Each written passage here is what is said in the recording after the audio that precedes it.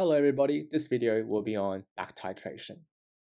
Back titration is a very specific technique that's part of the broad umbrella term of titration. In back titration, the concentration of an analyte, that is the unknown solution that you're trying to determine the concentration of, this is determined by reacting the substance with an excess amount of a known reagent.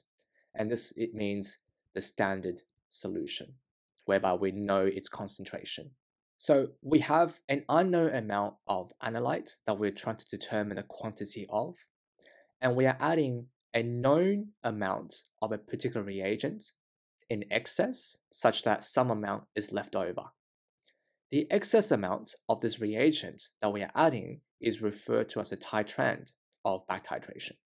And in back titration, the titrand is further reacted with a standard solution via titration, where during this titration, we are trying to use the techniques of proper titration to determine the quantity of the titrand. So from titration, we are trying to figure out the amount of titrand, that is the amount of moles of the reagent that we added that's in excess. And if we know the total amount of reagent that we added in the beginning, we can subtract the amount that was left in excess to find out the amount that reacted with the analyte. And if we know the ratio of reaction, we can then use that number to determine the quantity of the analyte, that is the substance that we're trying to determine the concentration of. So the reason why this is called back titration is because we are still using titration, but rather working backwards to find out the quantity of this unknown substance. Now, many people wonder, why do we use back titration? Well, there are numerous reasons.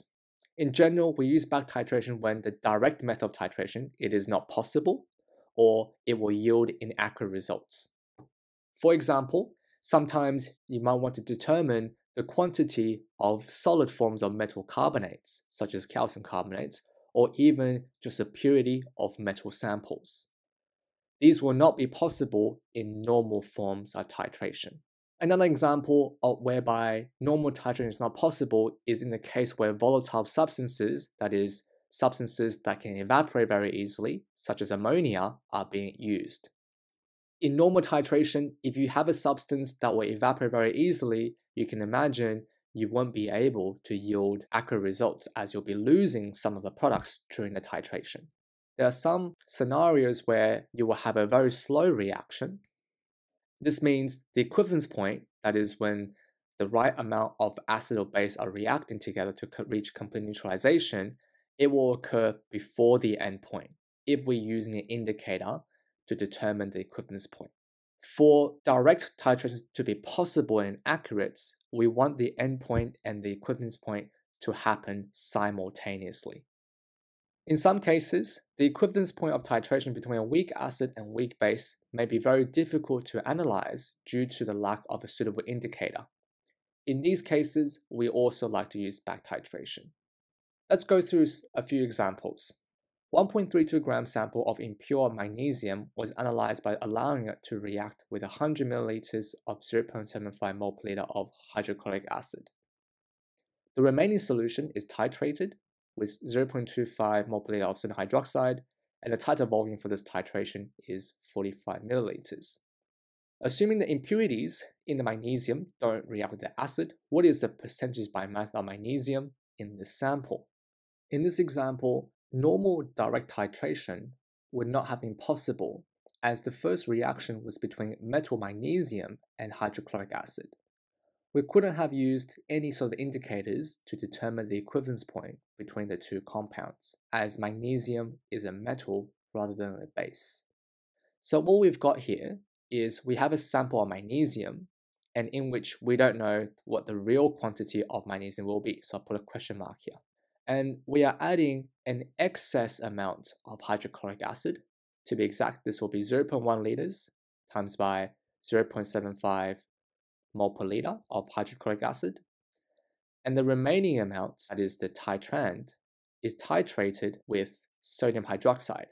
And the amount of sodium hydroxide that was required was 0.25 mol per liter multiplied by 0.045 liters.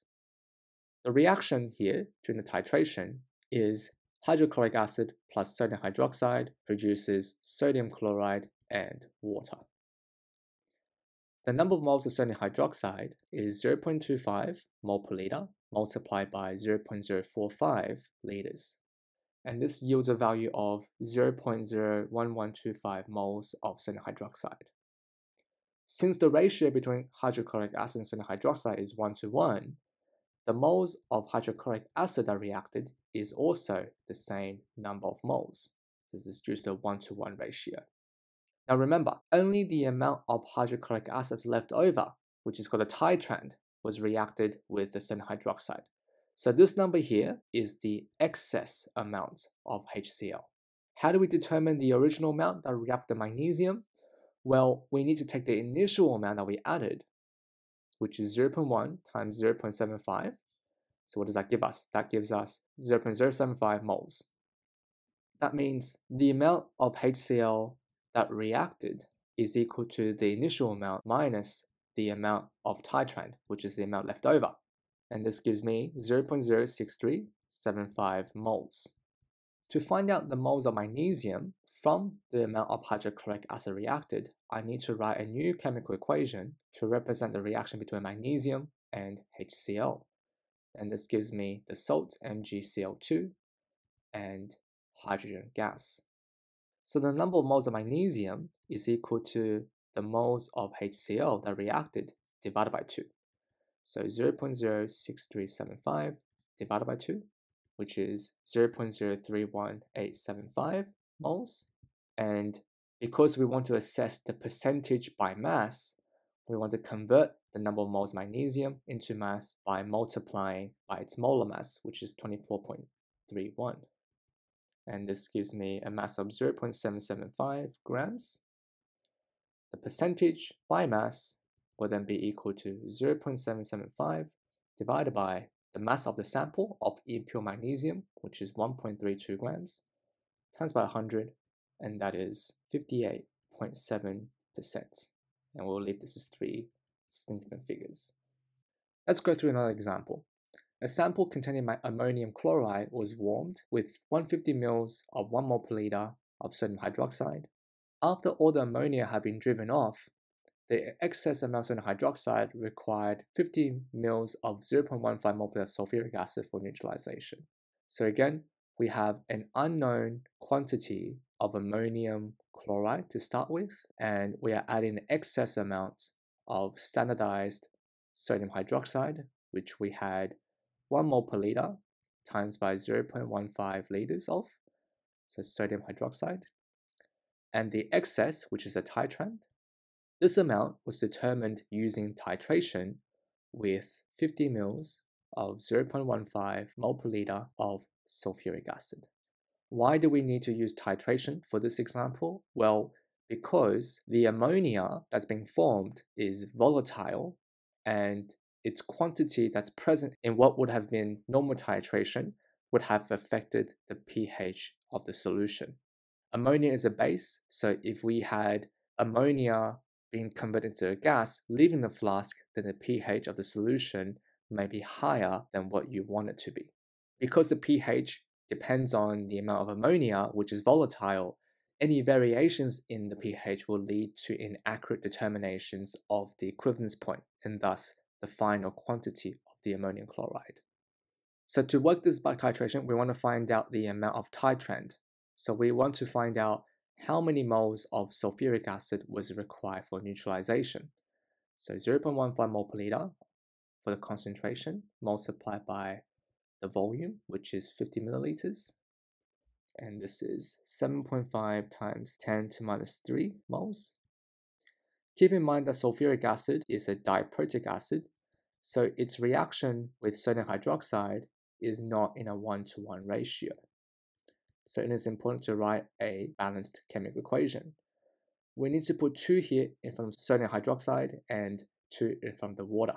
So that tells me the amount of sodium hydroxide that was left in excess, which is the titrant, is equal to 7.5 times 10 to minus 3 times by 2, which is 0.015 mole. The initial amount of sodium hydroxide is 0.15 mole, which means the amount of sodium hydroxide that ended up reacting with the ammonium chloride is equal to 0.15 minus the leftover amount, which is 0.015. That leaves me 0.135 moles. Ammonium chloride, being acidic salt, reacts with sodium hydroxide in a 1-to-1 ratio, as shown here.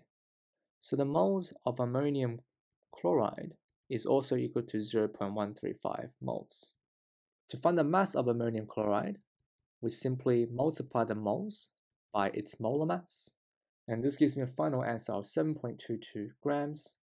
I'll leave this as 3 significant figures. And this concludes the video on back titration.